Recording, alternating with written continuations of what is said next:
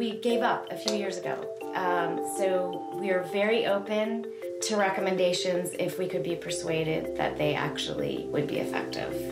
Mia had symptoms from her home. She could tell that her home was affecting her. She had actually had a whole bunch of work already done in the basement. This is an example of something that we spent a lot of money on that did not remedy the problem. There were 2 hurricanes within 2 years, and each time we had to evacuate the house, the basement was flooded.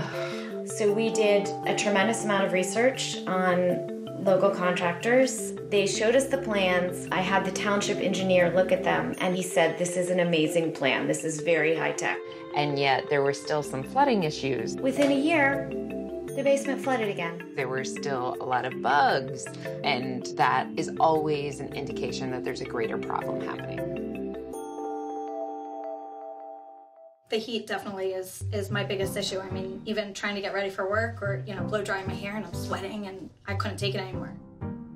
So this is our master bedroom. Mm-hmm. I'd say this is our biggest problem as far as heat. There's our air conditioner unit that we had to buy. And is there attic access in this closet? In a way.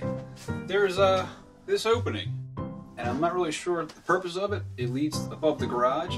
But it's really annoying because there's an attic fan in there that just runs when it gets really hot. Really?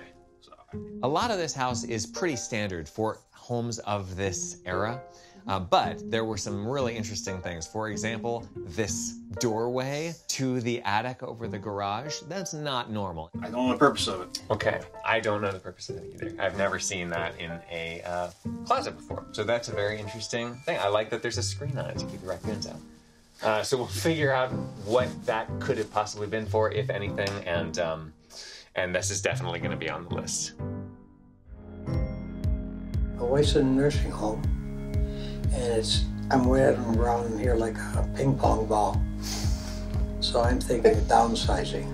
And I just want to know if I should put more into the house to get more out of it, or if I should leave it like it is and sell it for what I can get.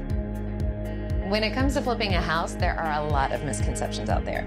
First of all, that if it looks great, it's gonna be great. Second, that drywall can fix everything. And third, that it's gonna be cheap and easy, and you're gonna make more money when you do it. Building and renovating is hard work. Over here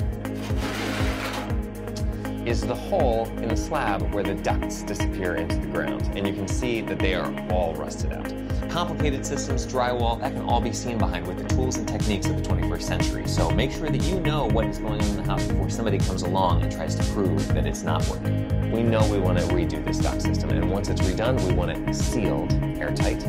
Then we want to worry about what the static pressure is in the system and make sure it's nice and manageable. Corbett, I want a pool. I know. When we see an indoor pool, we often think, uh-oh, this could be a source of a lot of problems. Yeah, this could be a red flag, and that's because pool is going to result in really high humidity. The pool has a fan in it, which was originally designed for a chicken coop. So when we hook up a pressure gauge to this cavernous pool room and kick on the fan, go ahead, Grace. All right. You can see that we go from pressure equalization to half of a blower door test with just that one fan.